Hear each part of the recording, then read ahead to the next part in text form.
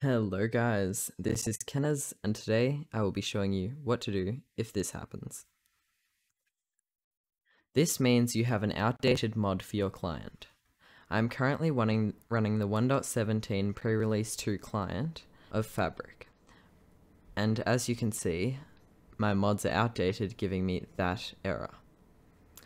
Today I will be showing you how to fix this problem.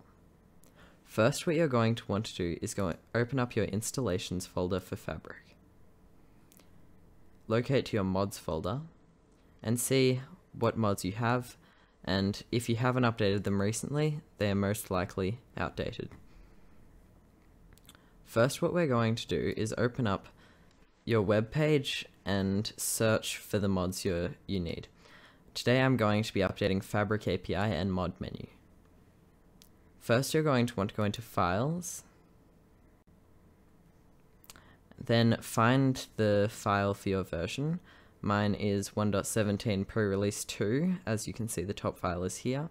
I'm just going to download that, pop it in your downloads folder, and I'm going to do the same for mod menu. 1.17 pre-release 2, download, save. Now that we've got them both downloaded, we're going to open up a new tab in File Explorer, locate downloads, and just drag them in, and delete the first two. When you're doing this, most likely 1.17 will be out, so you won't have to worry about finding the pre-releases. It will just say 1.17, or whatever your version you're using.